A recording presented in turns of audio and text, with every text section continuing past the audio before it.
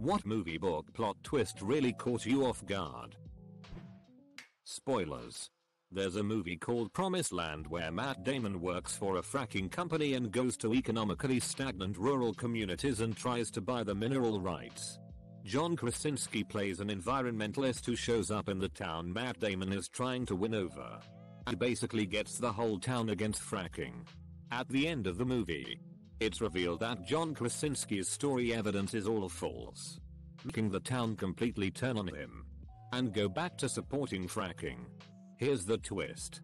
John Krasinski was working for the fracking company the whole time as a false flag to discredit the environmental movement.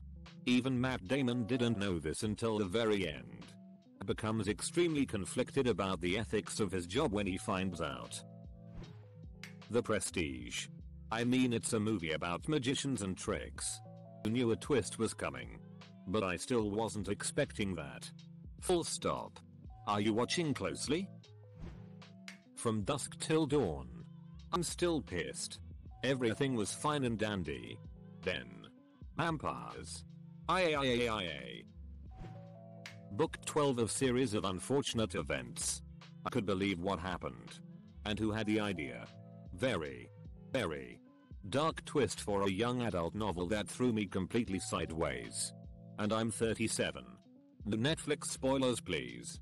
I'm working my way through them now. Bridge to Terabithia. I just wanted something light and fluffy to watch. Instead, I got to bawl my eyes out.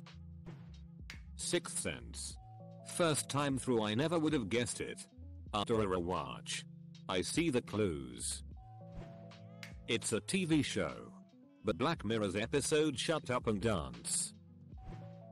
TV show, but the bent-neck lady from Haunting of Hill House was blown away when Ned died first time reading Game of Thrones.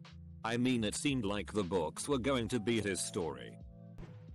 The S1 finale of The Good Place.